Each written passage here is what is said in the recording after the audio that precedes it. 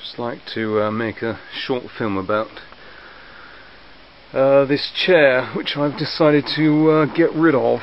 I've had it for many years. I've sat on it. I've made a lot of stupid, pointless Pete style art on this very chair.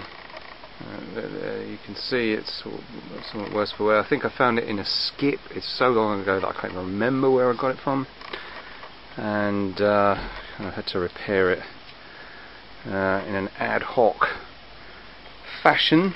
I think it needed repair when I first got it, and I got Mary McCulloch's boyfriend Scotty to fix it up, and I think I paid him in tobacco, which strikes me as rather a cheap thing to do.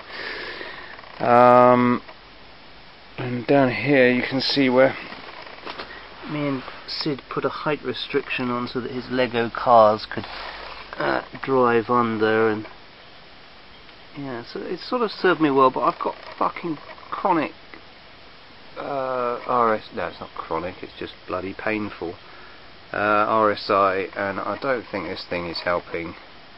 So I found another one on the street the other day, so I'm going to see if that is any better for me. So long, old friend.